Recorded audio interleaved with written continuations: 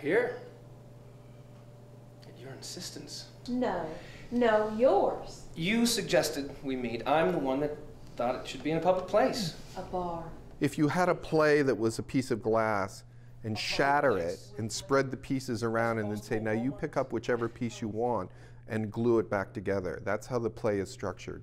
You get pieces of scenes and you have no idea what order they are and who are these people and why are they all sort of interacting, and then it starts getting clearer and clearer and clearer, and by the end of it you go, oh my gosh, of course, that's it. My God, it all makes sense now. I can breathe now, I can live, I'm home. The name of the play is Coronado by Dennis Lehane, and he's the author of Mystic River, Gone Baby Gone, Shutter Island, and you know, a very respected crime and film noir fiction writer. And this is his only play. This was unprofessional of me. It was a bad idea. I can't. Don't drive if you've been drinking, and if you haven't. I used to remember things. Because it's so much like you're eavesdropping on the world of these people, we thought, let's put the audience all around and drop the characters in the middle.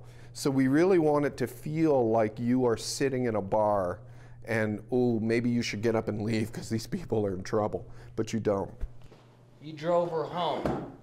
I'm speaking Czech. People do have a way of disappearing in your company, Daddy. You drove her home? I drove her home, yeah. You can't be phony. When people are on all sides of you, you don't worry about playing out to the audience. You don't do anything that isn't just what you would do in life. And that makes for some really exciting acting. Let's kill him.